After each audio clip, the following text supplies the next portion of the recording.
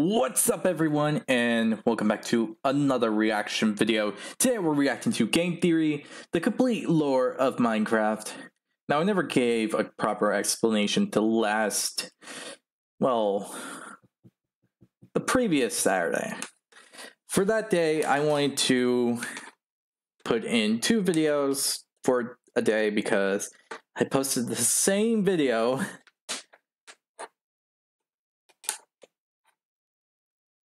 2 weeks in a row.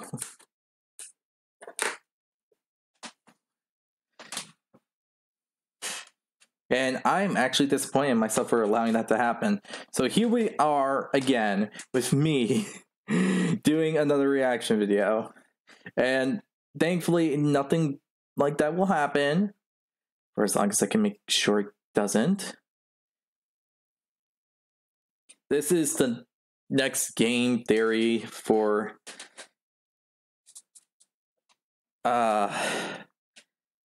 that MatPat has introduced for his 10 last videos for his time being the host. Oh my gosh. I'm dreading it. I'm really dreading it. I am seriously dreading the time it will take just to get to March 9th. Kind of makes me wish it doesn't have to be too soon. But sadly enough, I can't. So here we are with the complete lore of Minecraft. I think this is up to the most recent part of Java Edition. Everything that's lore related and put into a complete neat timeline. That's what I'm thinking. Because if I remember correctly, with all the Minecraft stuff he did, it's only small bits of and explanations to certain subjects, certain facts, but not in a true complete timeline with every event put onto it. It's more like getting to the main point. So this is honestly probably going to be the timeline of it. So yeah, with this said, I hope you all enjoyed this video. If you do, hit the like button down below, hit the subscribe button to support the channel, support the content provided, and so on and so forth. Hit the notification button to be notified immediately when a new video comes out. If you have any videos you would like to recommend, put it down in the comment section below and I'll react to them as soon as possible. But, and hear me out on this, if you want to see this video before I react to it, the link to this video will be down in the description below. Now, if you already seen this video, or you haven't and you want a blind reaction and watch me react to it, just keep playing the video. And for those that do want to pause it to watch the video themselves, pause it right now and get back to me when you're done. Just pause the video. Okay, with that said, let's start this video. Today we end the horror. 4 years, 3 games, 35 theories, all leading up to this moment. Hold on. That sounds like a FNAF thing. Intro before? That you was haven't had FNAF. the box. This is Minecraft. It's totally different. Oh. At least make it look like Minecraft before doing the intro.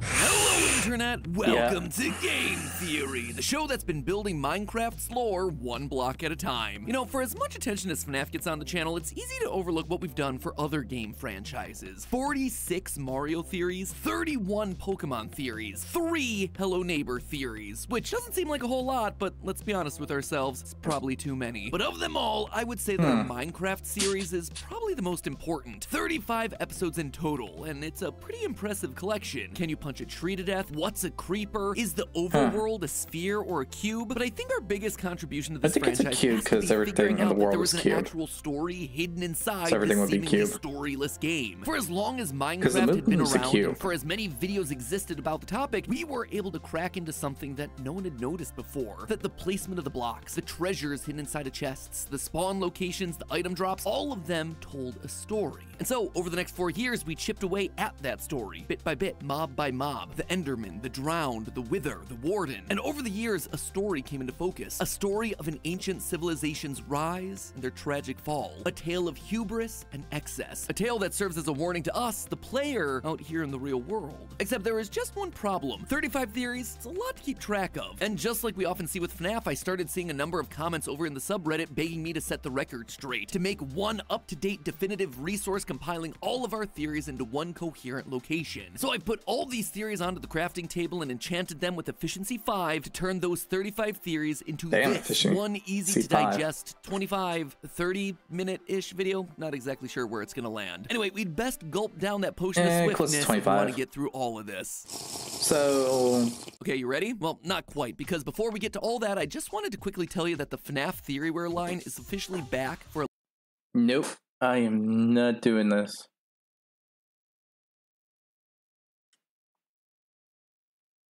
Bam. Got it right this time.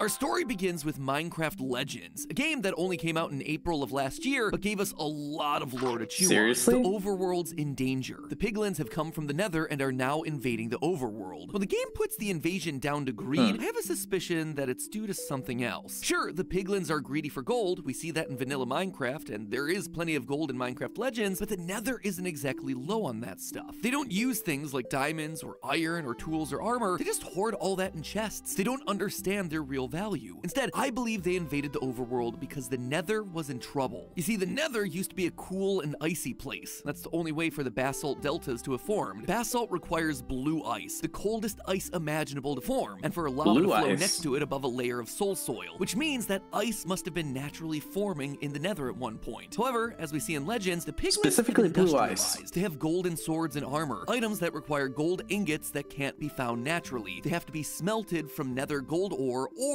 crafted using gold nuggets. This process in turn created greenhouse gases, causing the intense heating of the atmosphere down in the nether. And because the nether is also 2.5 times smaller than the overworld, less heat is needed to make all that ice melt and the water to ultimately run dry. This leaves the piglins looking for a new world that isn't a fiery wasteland to call their own, and so they look out to the overworld. This is where our first builder comes in. They're busy mining away in a normal Minecraft world, but are interrupted by 3 godlike beings called hosts, the caretakers of the overworld. They ask this mysterious builder to help save the overworld from the piglin threat, giving you the tools necessary to do the job. Within this case, burn the flames of creation. The flames will call upon friends to fight by your side. This is the banner of courage. Raise it high, and this world will rise to your aid. With the right melodies from this loot, the LAs will gather your resources, keep them safe for you, and build whatever you need. Thanks to the LA and the hosts, this mysterious builder stops the piglin invasion and peace is restored to the overworld.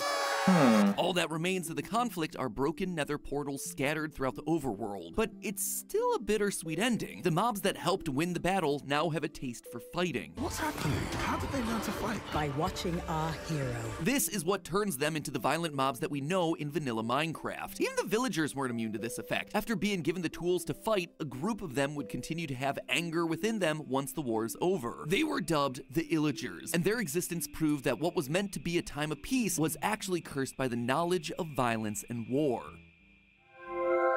So pillagers were warriors. Thanks to the builder and their companions, and villagers were the peacemakers that just do the casual stuff. There are endless worlds out there waiting to be explored. Letting the builders be in charge of the world. So they begin to do what they did when the hosts first called them. They mine and they craft. They start a new civilization. They become the first of the ancient builders. And we see this on some of the pottery sherds from the Trails and Tales update. Pottery sherds in the real world tell us the story of past civilizations. And so sherds like Howl and Sheaf depict the earliest parts of the ancient builder society, where wolves were some of the first animals domesticated, and wheat was one of the earliest and easiest crops to grow. However, this rapid growth is the beginning of the ancient builders' biggest problem: over-harvesting and depleting the world of its natural resources. They needed food, and so they hunted the creatures from Minecraft legends like the regal tiger and Big Beak into extinction, completely destroying their habitats so they could build this new society. The same goes for resources like diamond, copper, and coal. At first, these were just lying around on the surface of the overworld, but by modern day, we're digging deep into the earth before finding just one block of diamond ore. This led to valuable resources becoming scarce and splitting the ancient builders into tribes based on their location and the natural resources around them. We see this in the sherds, which are scattered across different biomes, all depicting different resources and technologies. They become hoarders of their own specific resource, and thus trade begins between the tribes. Even the villagers, who used to just simply give the builders their resources, they also got in on the trading action and are still doing it to this very day. As time goes on, the ancient builders continue their worship of the hosts, the godlike beings that brought them there, building structures like the desert and jungle temples, all with unique designs to demonstrate their different resources and culture, much like we see out in the real world. But the ocean tribe decided to take it a step further. This tribe of fishermen that we learn about from the Angler Sherd built the massive ocean monuments, styled like a ziggurat, a structure that was used to connect the people to their gods. This was the ancient builders trying to reconnect with the hosts, hoping that they would maybe return and save them from this world that they created. They even built a replica of the Well of Fate atop the structure, made it out of the same prismarine, and placed an offering of gold at its core, the spoils of their victory against the piglins, all in the hope that it would bring the hosts back. What they don't realize, though, is that the real monster isn't other tribes, it's themselves. The fishermen continued to destroy the natural environment for resources, crafting and smelting tools and ore, causing pollution and eventually leading to massive flooding. They try desperately to protect their monuments, these temples that the hosts may one day return to, and so they fill these monuments with sponges, trying to hold back the rising water, but it's too much for them to handle. The water keeps rising, and they can't hold it back from filling the monuments. But they don't give up. Pottery sherds found in cold underwater ruins like Blade, Explorer, and Plenty reveal that this tribe was more than just fishermen, they were pirates. They would go from village to village trying to gather resources that they had squandered, which led to other tribes like the Desert Tribe fighting back. Mine and prize sherds found in the desert temples depict the tribe creating mine shafts, now needing to go deep underground to find the precious materials that were once so easy to find. So with pirates on the loose, looting and pillaging, they needed to find a way to protect their resources, and they found that protection with a creature that they once called an ally. We see their face chiseled into the sandstone walls of their temples, a creature with the ultimate defense system, the Creeper. The Desert Tribe booby-trapped their temples with TNT, similar to how real-world pyramids use traps to scare away thieves, though not quite as explosive. If anyone tried to take their valued possessions, the TNT would be their last failsafe. No one was gonna mess with this tribe and get away with it. But the pirates were really only after one thing. Within the shipwrecks you find across the overworld, there are chests containing treasure maps. These maps can lead you to buried chests containing the Heart of the Sea. The Heart of the Sea, when crafted with 8 Nautilus shells, can create a conduit, an item capable of giving anyone in the area water-breathing, night vision, and haste. This was the ocean tribe's final hope of surviving the constantly rising water. And while the pirates looked for this treasure, the fishermen that stayed back home created the Guardians, machine bodyguards for their sacred temples as a last resort of protection.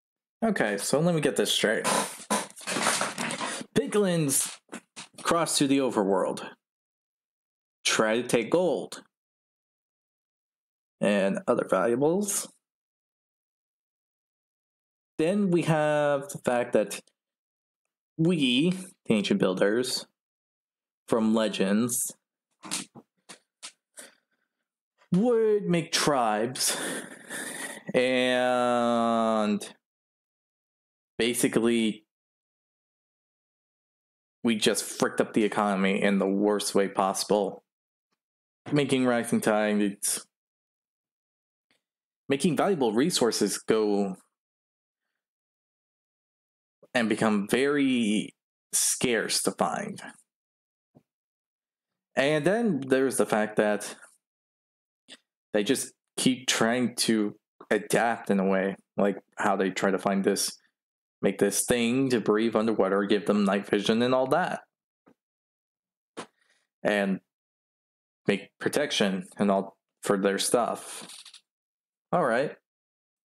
Seems simple enough. Given the state that we find the ocean monuments in vanilla Minecraft, we know that they weren't successful. The pirates didn't find the treasure in time, and so the fishermen left behind in the monuments become trapped in water and transformed into the drowned, still carrying nautilus shells as well as tridents, ancient tools for fishing. They continue to stay by their monuments, never having their call for help answered by the hosts. All they have left are the guardians, who still recognize their creators and don't attack. Sadly, the fishermen weren't the only tribe to be facing hardship. After seeing the devastation that the ocean tribe had caused to themselves in spite of their constant prayers, the desert tribe gave up on the hosts ever returning and took matters into their own hands. The desert temples depict the Ankh, a symbol of life. This is what the desert tribe dedicated their time and effort towards. Rather than waiting for the hosts to return, they wanted a way to preserve their lives and resurrect those who had already died. But how could they do that? Well, the builders were reminded of the spawners given to them by the hosts. These spawners could create mobs from nothing but stone and wood, but they required an energy source to fuel the flames of creation, and that fuel was lapis lazuli, and the only way they knew how to get it was from war, killing piglins. That's when the desert tribe realized something that ancient cultures in our own world used to believe, that lapis contains the souls of gods and monsters. This is what the ancient builders needed, and to get it, they needed to go to the home of the piglins to collect more of this magical stone. They needed to go to the Nether.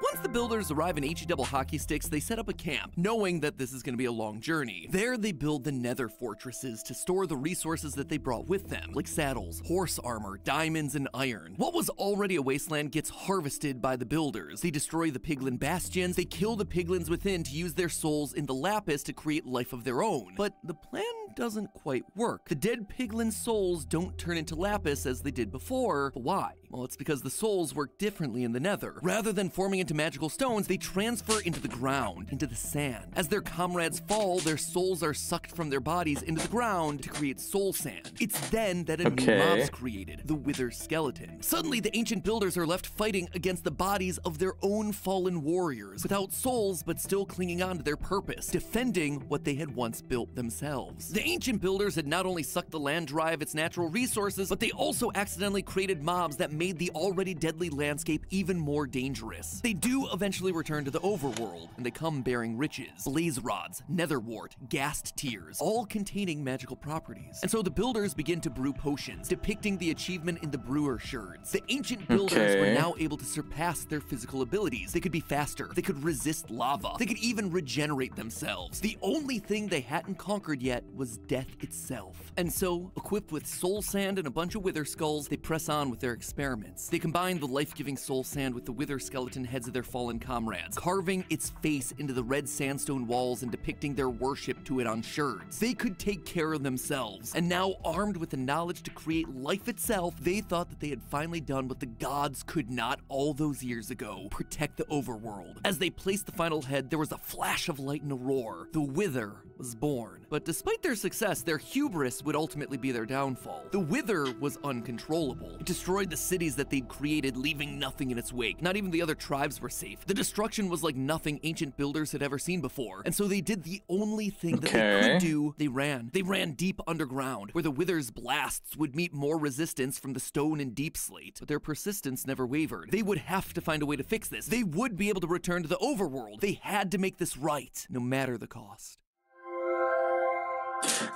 Here's once again, the ancient builders were forced to start over, rebuilding a civilization that...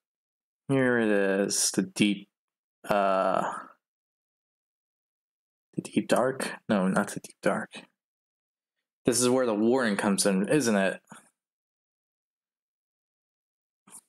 Something about them making it or something like that? That we now know as the Ancient City, a wide underground space that contains fragments of It's been a while since I've seen this. Items like soul lanterns and soul torches are used to light the city, powered by the souls from their time in the Nether. Enchanted items and potions of regeneration from their successful experiments at brewing can be found in the chests. Despite the circumstances, the builders found happiness. They would dance in the streets with music from Disc 5 playing in the background. At least they would, until fate once again came banging on their door. A builder would go off mining some materials one day when they would hear something familiar, something that sends a bolt of fear through their bodies. The Wither had found them. He ran home to warn the others. The city sounds the sirens and soldiers begin to march. The ancient builders are preparing for war once again. The explosions grow louder and louder. The Wither is slowly blasting its way through their intricate cave system. Fortunately, they'd planned an escape route. In the center of the ancient city is a large circular structure. The smaller versions of these found within the game files call these small portal statues. And if these are in fact small portals, then the large one in the city center must be a real portal, a big one. Underneath the portal, redstone circuits are found. These were experiments using different kinds of power output to try and ignite the portal, but up to this point, nothing had worked. So instead, they decided to turn to the most powerful source of energy they knew of, souls. Directly underneath the portal are blocks of soul sand that are lit. As the Wither gets closer and closer, breaking through the final wall into the city, the portal finally ignites. But instead of celebration, there's nothing but stunned silence. Something is coming out of the portal. A horrifying creature with no eyes that lives off the power of souls, storing them in its chest cavity, the Warden. Now they're just left with the Godzilla versus King Kong situation. Two powerful beings duking it out. And then the builders hear it. A cry that they never thought they'd hear. The death cry of the Wither.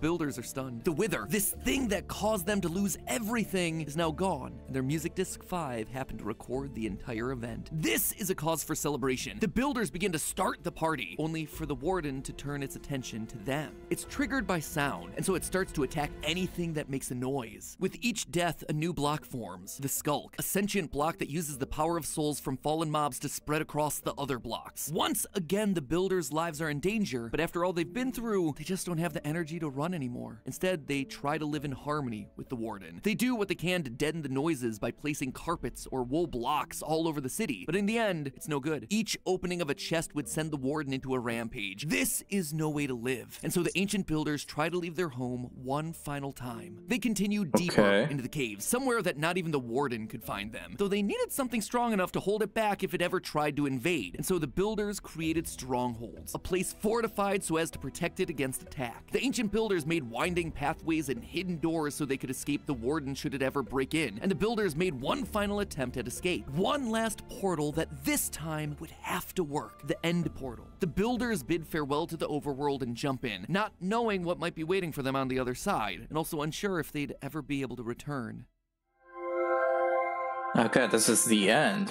The ancient builders enter this vast void So of I'm open not being space and begin to talkative set up their about new this, lives, but I'm just trying to invest into loot this. chests containing enchanted armor and weapons, I diamonds only and know bits and diamond-plated pieces armor, of the more lore. advanced tools since the I don't days think of I've the seen Nether, ready all to of it, conquer but I know whatever a bit fearsome of it. foes might come their way. Enter the Ender Dragons. And that's dragons, plural. Thanks to the amount of Ender Dragon heads mounted on end ships, we can tell that this used to be a plentiful species. The ancient builders came to the end and saw these majestic beasts, how they had complete control over the skies, and they wanted that power for themselves. They wanted to conquer the sky, which until now had been impossible. So they hunted down the dragons and used their wings to create elytra, another resource found in the end ships. These were the builders' prized possessions, so they continued to hunt these creatures to near extinction, much like they had done with other species in the past. It would seem that history continues to repeat. But the builders eventually realize that they're making a mistake. They see how they're bringing an entire species to extinction, and they want to right their wrongs. They use their technology and knowledge from past adventures, using the regenerative powers of the gas tier to create end crystals atop tall obsidian pillars. This will continually regenerate the last Ender Dragon, ensuring that it never dies. The ancient builders can now rest easy knowing that they had saved a species, sort of. Without a mate, it would always have a population of one. And it seems like their sins eventually caught up to them. Food was yet again becoming scarce, but not all hope was lost. Defeating an Ender Dragon creates a portal back to the overworld. A few brave souls go through, but most others stay in the end. Although they were running out of supplies, there was one crop that was endlessly plentiful, chorus fruit, but it had some strange side effects. I remember this from the Enderman. Fruit with teleportation properties causes the ancient builders to slowly evolve into the Enderman, now able to teleport across time and space itself. But this comes at a cost. With this transformation, they slowly forget how to build, though they never truly forget how to pick up the blocks. And this is where the ancient builders spend the rest of their days, a race teleporting through time and space, picking up blocks, the remnants of a once great civilization brought down by their own pride. Meanwhile, okay, that's all cool and all, but what about the ones that actually did go to the overworld? Did they do something? Or something like that? Because it's obvious that pillagers were probably banished and all that. right? The explorers who returned to the overworld reconnected with their old allies, the Illagers. It's here that they tell them stories of their adventures, tales of life-giving lapis, end portals, fierce beasts that they overcame. The Illagers revel at the ancient builders' resources, the elytra made from ender dragon wings, their portal technology, even though they don't quite understand it all. They worship the ways of the ancient builders, who would tell them stories and protect them from harm. And because they wanted to follow in their footsteps, they too began to experiment. The overworld was still a dangerous place. They needed ways to protect themselves, and so they created the Ravagers, terrifying beasts with even more terrifying origins. The Ravager was created from their fellow villagers. Their unibrow, their green eyes, the noses, even their voices remain after the transformation. That wasn't the only thing that they did to these innocent captured villagers either. In the woodland mansions, large woolen heads of Illagers are found, and in the center of the head is a block of lapis lazuli. The Illagers knew that the ancient builders saw lapis as a magical resource, so they took it and injected it directly into the brains of villagers in the hopes of gaining its incredible power. And you know what? It worked. The Vindicators were born, with incredible speed, power, and eyes that changed from emerald green to lapis blue. This was the last straw for the villagers. According to the mob bestiary, these are the unspeakable acts that get the Illagers cast out from regular society. From here, they would form their own civilization, wandering into the dark forests and taking over the woodland mansions, continuing their pursuit to bring back the ancient builders, whatever the cost. They become what's known... So pillagers have blue eyes, villagers have green eyes, and villagers have green eyes, but two of them have gray skin, and villagers have tannish brown skin. Okay, I'm starting to understand that bit. Cult, where a group of isolated indigenous people I was wondering about the Illager practices and technology from more advanced societies, despite not understanding how the technology works. The Illagers would make structures like beds, maps, even end portals, but none of them work because they're only made out of wool. The Illagers don't understand the true nature of these items. But while those don't work, they are able to figure out the secret to new life, and they harness that power in the form of totems of undying. They use this power to create the Vex, the Phantoms, and they even try to create a new human, a new race of ancient builder. They try to create Steve. Throughout the woodland mansions, there are stacks on stacks of blue, cyan, and light blue wool. These are the same colors that Steve and his ancient builder ancestors wore. This was going to be their final experiment, using these woolen blocks and their powers over life and death to become gods, to create their own race of ancient builders. Little did they know that the ancient builders did this exact same thing all those years ago. And sadly, history would repeat itself. After the dust settles, what stands in place of the wool isn't a new race of builders, but instead zombies. The overworld now has yet another dangerous mob to worry about. Okay. And thus ends the story of the ancient builders and their influence on the... So Illagers made zombies. The ancient builders were the cause, actually, of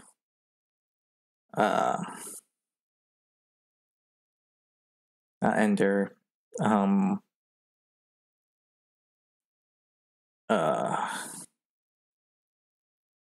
Wither skeletons, and the Wither itself. And then they became, well, a lot of them became Endermen. The villagers made every other kind of species. Creepers and skeletons.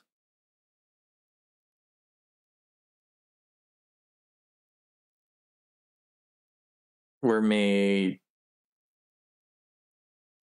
from the battle with the piglins.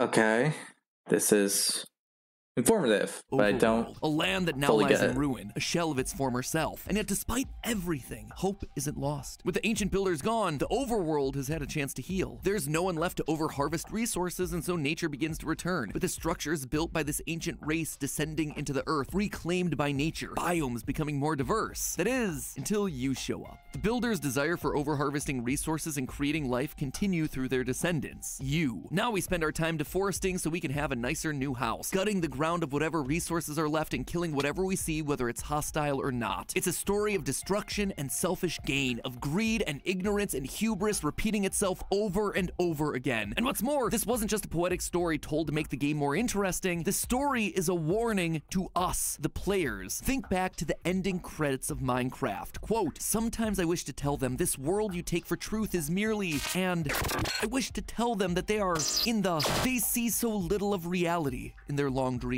These two beings, these gods, these hosts, they're talking about us. The dream is Minecraft, and while we play it, we fail to see the moral that's being told by these two gods, the truth about reality and how this game reflects our own history. In the 8th century, for instance, Vikings used a lot of timber for shipbuilding, construction, and fuel, which led to them deforesting most of Scandinavia. As they started to run out of resources and land, they began to invade the coastal areas of Europe like England, France, and Ireland, only to do the exact same thing again, cutting down the trees until those places began to lose their forest areas too. Sound like the fishermen and pirates from Minecraft? Europe's colonization of the Americas was for similar reasons, to access and exploit the abundant natural resources there. Even today, we're seeing the same thing with deforestation, burning fossil fuels, fighting one another for more power and control, just like we see with the Penguins, the Builders, and the Illagers, and the Nether, the End, and the I'm not going to deny what we do. It's a cycle of repeated abuse and neglect. Quote again from the ending. "But it would be so easy to tell them. I will tell the player a story, but not the truth. No, a story that contains the truth safely in a cage of words, not the naked truth that can burn over any distance. We are playing the story, and the naked truth that they're talking about is that our world will die if we let it constantly be ravaged of its natural resources. So maybe the next time you log on to Minecraft, you'll see it a little differently. Maybe instead of a flat, blocky world, you'll see a reflection of your own. And remember, it can be beautiful so long as we, just like Steve, learn from the mistakes of the past." It's been a long trope of game theory to prove to you that the hero of the game is actually the villain. In the game of Minecraft, and in the real world, that distinction ultimately falls on us to decide. But hey, that's just a theory. A game theory. Thanks for watching.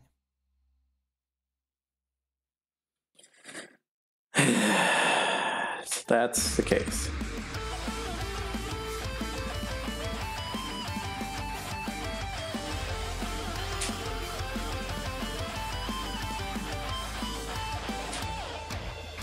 You know, the song doesn't help. The song actually ruins it. You soiled it. You soiled it. You made this crazy thing.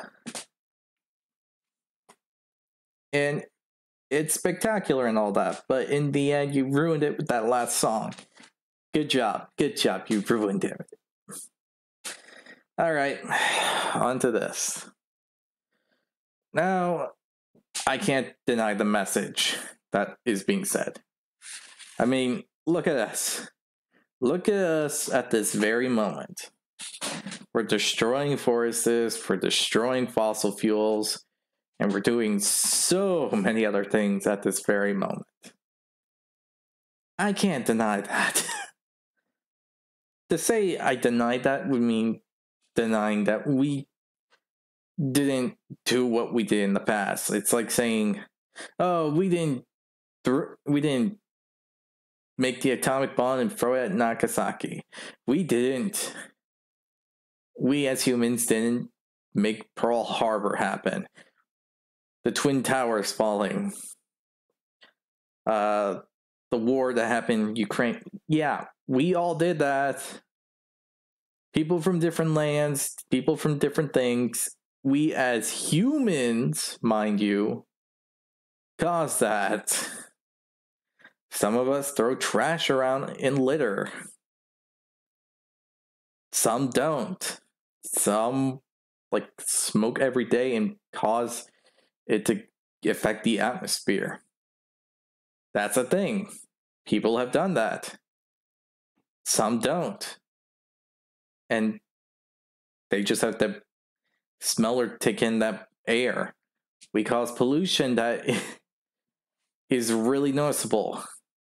In New York, you can literally feel it. And I've been to New York.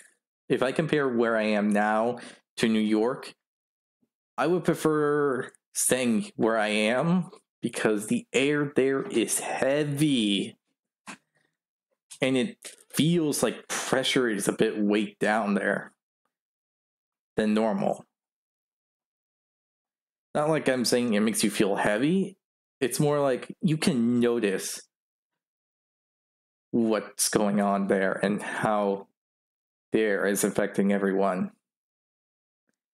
That's the sole difference.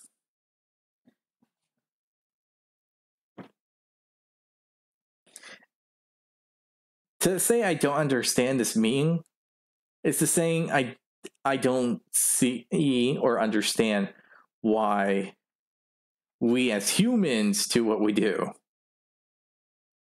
You get the point there? To say one thing is denying the other. I can't say that I do that.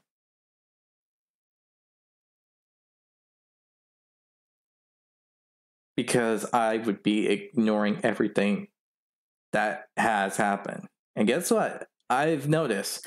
I've seen it. I can definitely tell.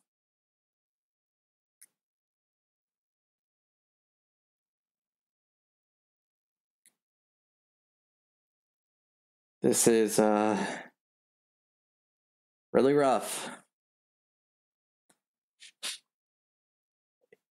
This thing is really rough here.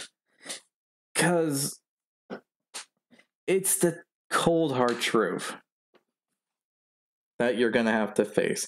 To say you don't understand it would mean, as I said, you don't understand or hear or see, or you're just denying that we don't do the stuff mentioned.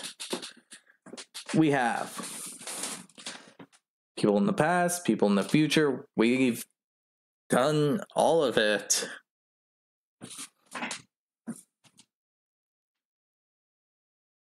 And this actually hits a little too close to home. Huh.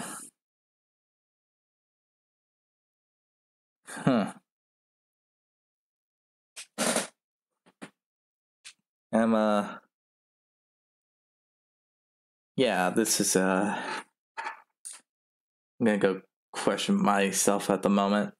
Now, I hope you all enjoyed this video. If you did, hit the like button down below. Hit the subscribe button to support the channel, support the content provided, and so on and so forth. Hit the notification button to be notified immediately when the video comes out. And yeah, with all this said, I'll see you all in the next video. Bye!